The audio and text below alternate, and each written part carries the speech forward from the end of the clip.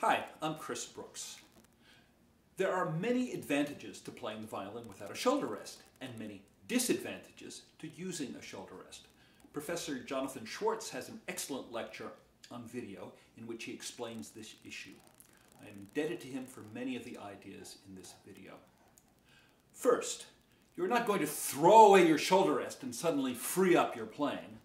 There are issues that have to be addressed, the most important being shifting, particularly shifting downward. Without shifting, no one would even bother with a shoulder rest. This video addresses 4 aspects of holding the violin and shifting: the basic hold and body mechanics, holding the violin above 4th position and shifting, holding the violin below 4th position and shifting, and then shifting above and below 4th position. In all of these exercises, I shift between harmonics to minimize tension, using the same bowing for every shift. So, down bow on the first note, up bow slurring between the 2 notes, in other words, shifting within the slur, and then down bow on the arrival note. Up bow, shift back within the slur. Continue ad infinitum.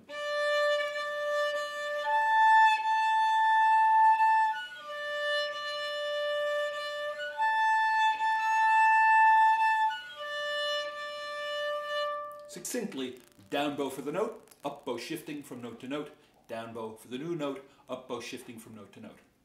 Use different finger combinations, starting with 3-3 and then adding all the other possibilities. 4-4, 4-3, 4-2, 4-3, etc., etc. So it's 4-4, 4-3, 4-2, 4-1, 3-4-3, 3-3, 2-3-1. 2-4, 2-3, 2-2, 2-1, 1-4, 1-3, 1-2, 1-1.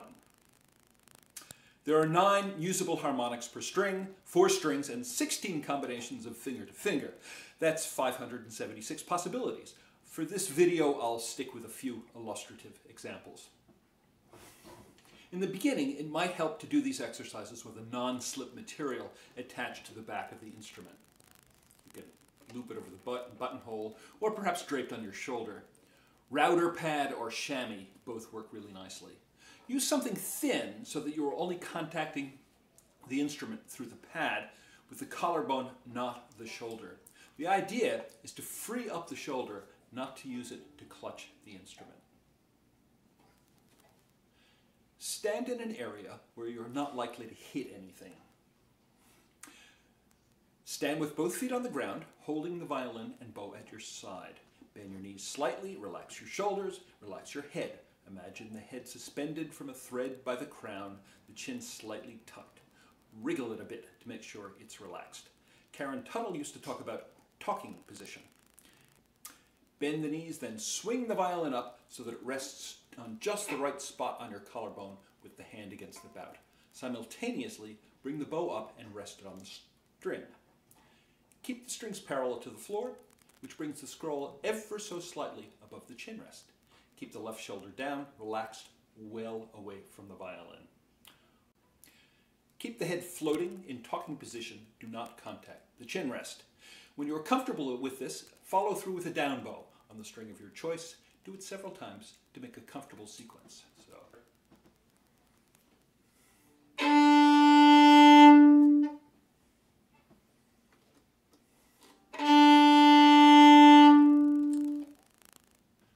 So, holding the violin above 4th position and shifting.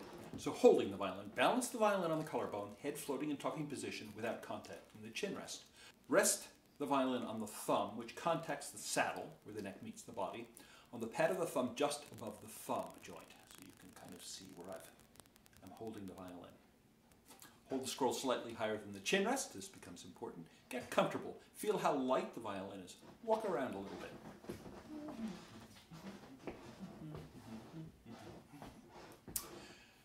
To shift above the 4th position, the thumb stays in the same place. At first, with a finger on your right hand, press down lightly on the bridge to snug the violin in place.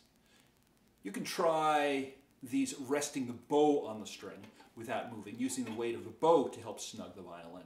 The jaw should merely contact the chin rest without tension. It helps to chin in a bit. First, try it without bowing. Move the finger up and down on the string as if playing harmonics without pressing. As you shift, keep the thumb where it is, using the arm to shift so that the finger could play in either of the positions. Keep the left shoulder relaxed and away from the violin. When you shift, the violin should stay roughly in the same position, with the strings parallel to the floor, which brings the scroll slightly above the chin rest. Then move to playing harmonics.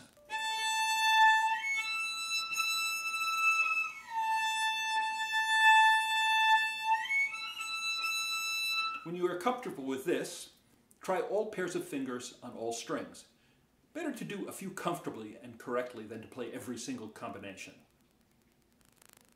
Below the fourth position, the left hand moves as it is holding the violin. It's actually more difficult to shift in these lower positions. Make an open V with the left hand and support the violin with both sides of the V on the little shelf created by the first joint of the thumb. When that is comfortable, slide the hand up and down the neck without pressing the fingers. The violin should stay on the same level, the strings parallel with the floor, the scrolls slightly elevated, the violin resting on the collarbone, the shoulders relaxed. It helps to have the bow. It helps to sort of snug the violin in place. It's a little bit of a weight, so the bowing helps shifting. So there you go. For the down bow, for the down shift, you have to slightly snug the chin, but you're not holding with the shoulder. That's incredibly important. When you're comfortable with this, shift using harmonics.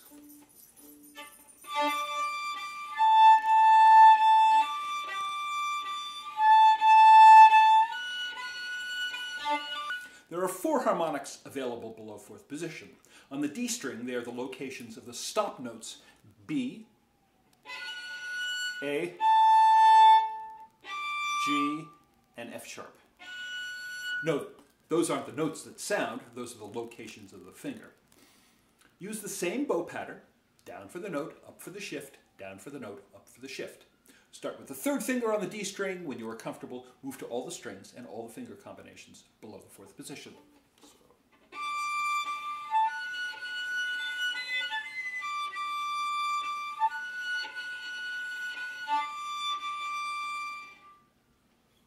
The challenge of shifting between above and below fourth positions is the transition between 2 different ways of holding with the left hand. This is particularly tricky when shifting downward. First, practice touching the third finger to the string from a location somewhere above the fourth position, violin balanced on the thumb, to second position, violin balanced on the V between the thumb and first.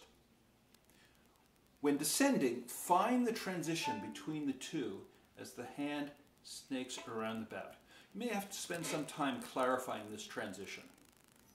Again, start with pressing a finger down lightly on the bridge, or you can use the weight of the bow. Then, move to shifting using harmonics, above the fourth to below the fourth, using all finger combinations. So,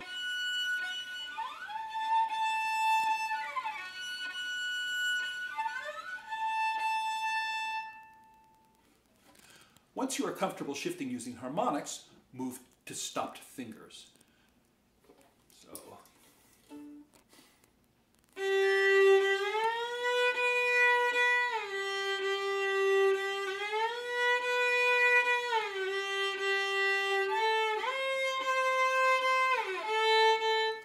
rather than trying to practice every possible shift combination, take advantage of shifts in pieces to practice shifting clearly, directly, and softly, while supporting the violin on the collarbone and the left hand. Practice each shift in both directions, using the convenient down bow for the note, up bow shifting from note to note, down bow for the new note, up bow shifting from note to note. Shoulders relaxed, violin resting on collarbone and left hand, head relaxed straight in talking position with chin tucked just a bit to lengthen the spine, head mobile, strings parallel to the floor, feel a slight lift in the scroll in downward shifts. Run through these exercises daily and whenever you feel tense, especially while shifting. After a few days, you will find yourself entirely comfortable floating all over the violin without tension.